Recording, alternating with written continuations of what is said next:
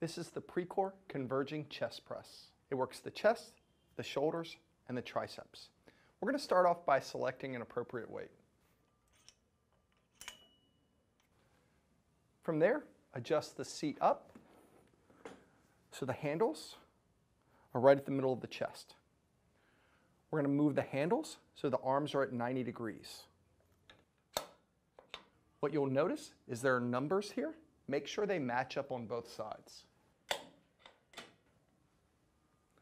You want to make sure you brace your feet into the floor, chest back, grab the handles. We're going to press forward, squeezing. Make sure to lower in a controlled manner. We can also do this unilaterally with just one arm. Alternating, one arm at a time. Or reciprocating.